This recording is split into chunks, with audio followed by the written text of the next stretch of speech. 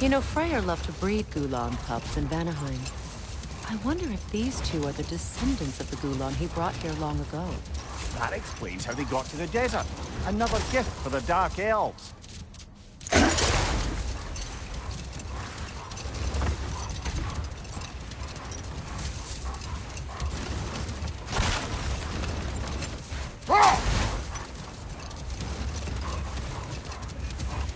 Freya, earlier you mentioned that Freyr was one of Alfheim's first visitors. Care to elaborate? I wasn't in these lands at the dawn of realm travel. Well, we believed for a long time that all the giants had died in the flood, until one of them appeared in Vanaheim. Enough. We will continue later.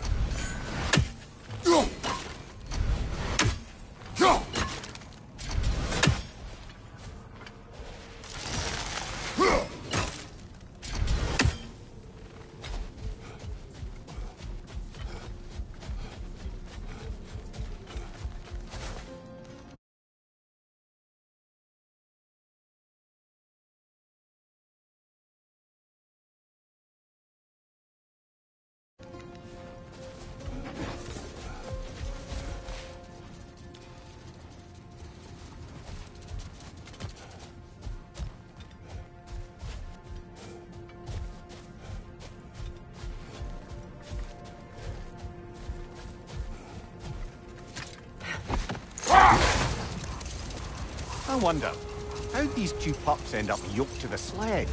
Ever try flying in a sandstorm? I imagine Freyr showed the Dark Elves that Gulan could be trained to pull a plow. They must have found new uses for them once the sandstorm arrived. I imagine they're now bred to aid in traveling the surface.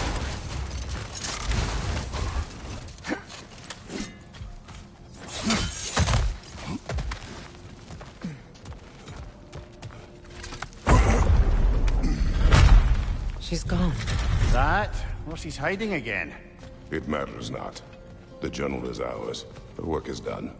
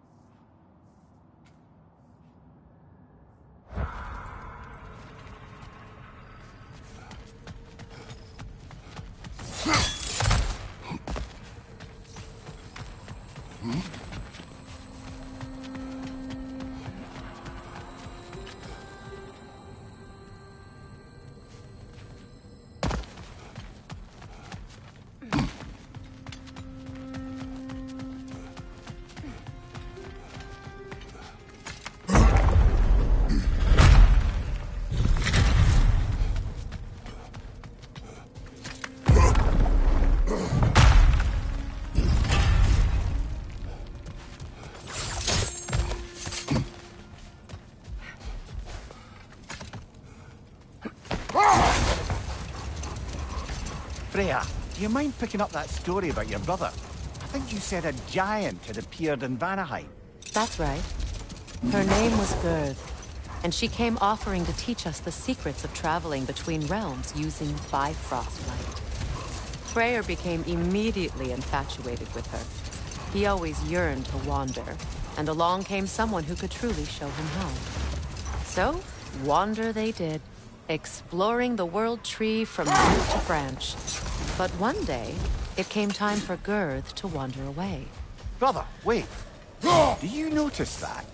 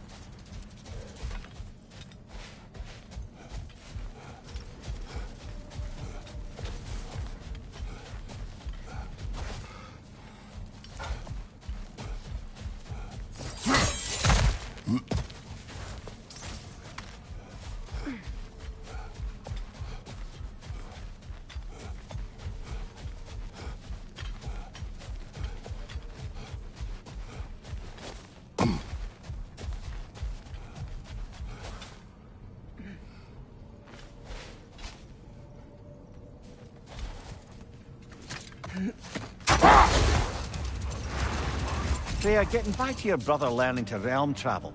I take it the romance with his teacher ended poorly? It did for him. Freyr was heartbroken and resolved himself to perform some great feat to win her back. He set his aim on the grandest of gestures. He intended to be the first to find the elusive source of Bifrost light. Hold. We will finish later.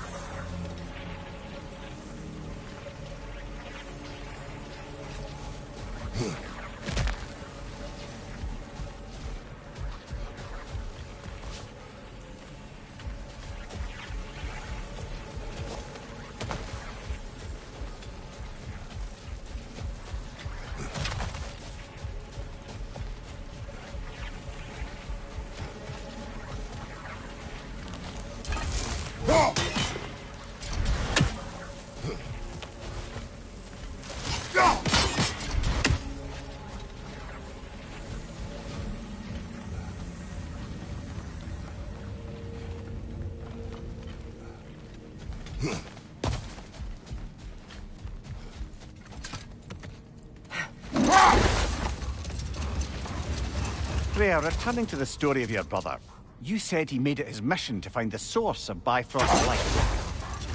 He did indeed. And he succeeded, although quite by accident. Freyr believed he navigated best while fortified by a potent blend of Vanir herbs. When he wandered, he wandered. And he managed to wander from the World Tree directly into the Lake of Souls. The elves had never seen anybody come out of the lake before, so it got some attention. Oh, that is bloody hilarious. I don't know whether he worked his charms at that point or they just assumed him to be a great deity. But of course, he hadn't made this journey in search of responsibility, so he didn't stick around long.